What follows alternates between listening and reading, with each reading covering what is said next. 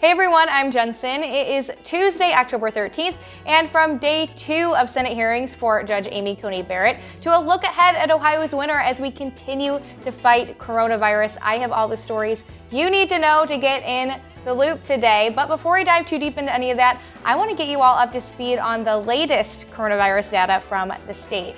So today there were 1,447 new cases of coronavirus compared to the 21-day average of 1,227. There were 12 new deaths compared to the 21-day average of 18, 123 new hospitalizations compared to 79, and 13 new ICU admissions compared to that 21-day average of 11. DeWine said that as testing increases, the hope is to see a drop in positivity, but right now that's not exactly the case. The positivity rate for today was at 4.1%, and over the last 7 days, that average came in at 3.9%. For reference, back on September 23rd and 24th, that number was just at 2.7%. So quite a bit of an increase there. And for months, DeWine has created a daily list ranking counties in order of those with the most coronavirus cases per 100,000 people to the least. So he noted that these numbers are increasing dramatically each week. In fact, 51 out of Ohio's 88 counties meet the threshold of high incidence, which is just 100 cases per 100,000 people. What we can say is that things will get better, but in all likelihood, they will get worse before they get better. But in an effort to spark optimism in Ohioans ahead of an uncertain future, DeWine chose to focus on what the state has already accomplished.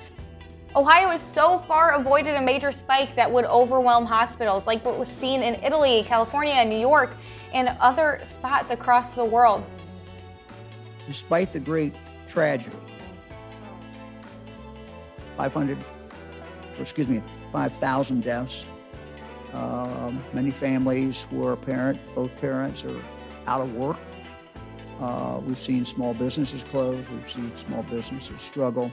We've seen an increase in people with mental health problems. So this virus has certainly not been benign, and we have not been spared. And the people of Ohio have not been spared. But because of what you have done, we've gotten to where we are today. And of course, nobody can predict the future, but the concern is that we are in for a tough winter as more people are stuck indoors, which will only increase the chance of spreading the virus. Of course, experts have been saying being outdoors is the best way to prevent spread, but that is less likely to happen as the temperatures drop. And DeWine said that how we come out of this really depends on what we do as a whole, on how quickly we get a vaccine and how well that vaccine works. And of course, most of us can't control when that vaccine is ready, but there are a few things that are within our power. What we do collectively is going to determine, frankly, what the next few months are going to be.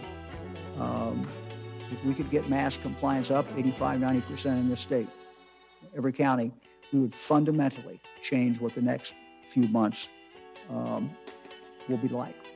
And a bill that would allow cocktails to go from Ohio bars and restaurants permanently has been signed into law by DeWine today. His signature makes Ohio the second state in the country to make cocktails to go a permanent measure intended for economic relief in the hospitality business during this global pandemic. It allows third-party delivery of alcohol for those over the age of 21, along with the purchase of a meal. Customers can order up to 3 drinks to go with a food order. Drinks are to be sealed before sale and can't be consumed on the premises. It also allows retail permit holders to utilize more outside space on private or public property with approval from the local township or municipality while serving their customers. And with just 21 days until the election, Ohioans are going out to early vote in record numbers. In fact, so far they have tripled in early voting participation compared to this same time 4 years ago. 193,021 Ohioans voted early in the first week compared to just 64,312 in 2016. And unsurprisingly, absentee ballot requests increased by more than 316,000 with a total of nearly 2.5 million applications received statewide. That's more than double what had been requested at this point in 2016. Ohio ranks ahead of 43 other states, and we're just one of 20 who allow voting on Saturday and one of 5 allowing voting on Sunday. So some cool things about Ohio as we continue on with this election. But let's look toward the Senate right now. Today was day 2 of hearings for President Donald Trump's nominee for Supreme Court Justice, Judge Amy Coney Barrett. The mood was a lot more confrontational than it was on day 1. She was hit with 30-minute chunks of questioning by Democrats who have voiced strong opposition to her nomination. Senator Dianne Feinstein all but begged her to be specific about how she would handle big abortion cases like Roe v. Wade and Planned Parenthood v. Casey, but Barrett held firm that she could not commit to any sort of approach before hearing the case. It would be comforting to you to have an answer, but I can't express views on cases or pre-commit to approaching a case any particular way. Republicans have been focused on defending the judge and her Catholic faith against criticism surrounding issues like abortion and same-sex marriage, and committee chairman Republican Lindsey Graham asked if she would be able to put her personal beliefs aside to adhere to the law. And she responded, "I have done that. I will do that still." Republican-led Senate is pushing Barrett's nomination to a quick vote before the election on November 3rd and ahead of the latest challenge to the Obamacare Affordable Care Act. Trump says he wants a full 9-member court in place for any disputes that may pop up from the election, and Barrett testified that she hasn't talked to him or his team about that, saying it would be a gross violation of judicial independence. But when pushed by Democrats, she declined to commit to recusing herself from post-election cases. But like I said yesterday, unless something major happens, the Republicans seem to have the votes to push her through for a lifetime appointment on the bench.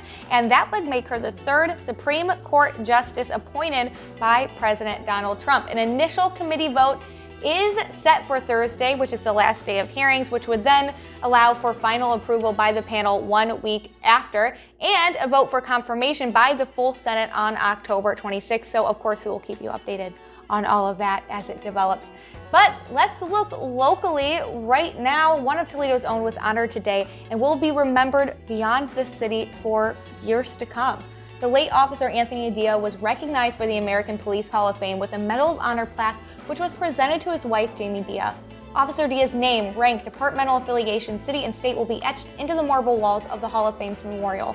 Jamie and Toledo Police Chief George Kroll were also given a certificate from the International Conference of Police Chaplains acknowledging Officer Dia's sacrifice after he was killed in the line of duty back on the 4th of July. But that is all I have for you today. If you like this video, feel free to like that like button and subscribe to our channel. I'm Jensen, and now you are in the loop.